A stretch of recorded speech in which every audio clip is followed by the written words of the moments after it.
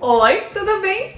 Vídeo de hoje, uma receita deliciosa. Todo mundo aqui nos Estados Unidos já foi ou conhece o Olive Garden. E todo brasileiro que vem do Brasil pra cá, eles vão no Olive Garden. Então se você vai no restaurante, você sempre escuta alguma família brasileira comendo e conversando.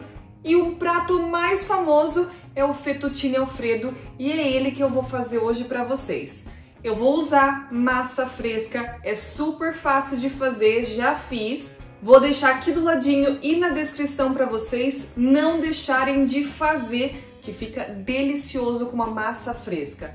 A receita é fácil, lembrando que esse não é o verdadeiro Fettuccine Alfredo, porque o molho Alfredo verdadeiro não vai creme, não vai pimenta, não vai alho. Esse é o Fettuccine Alfredo do Olive Garden. Dá uma olhadinha.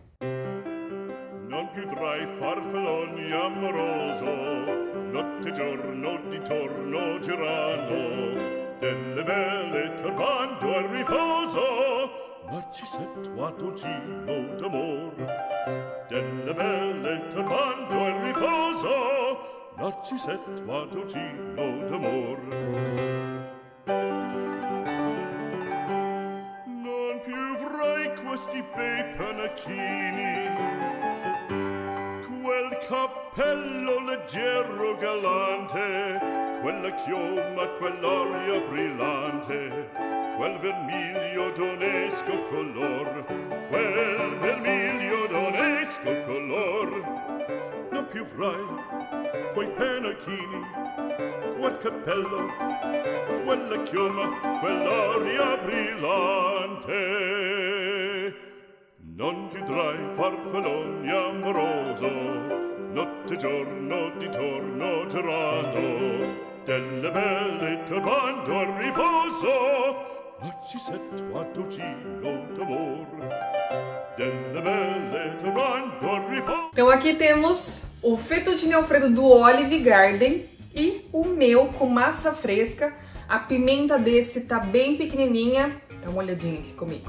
Se você vê, ele não coloca molho em todo o fettuccine, só joga o molho por cima depois, então tem umas partes que ficam sem molho nenhum.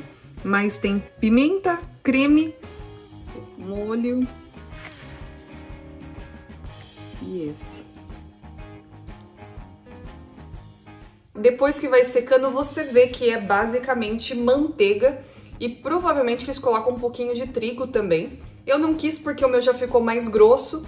Ele vai endurecendo, então você vê que é pura manteiga, mas é saboroso. É saboroso.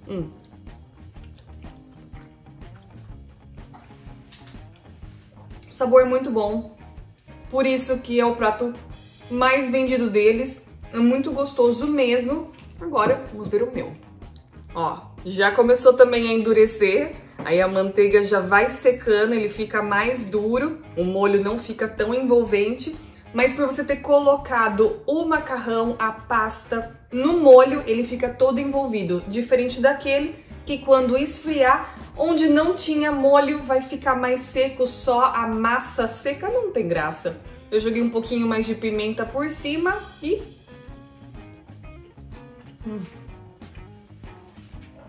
É delicioso.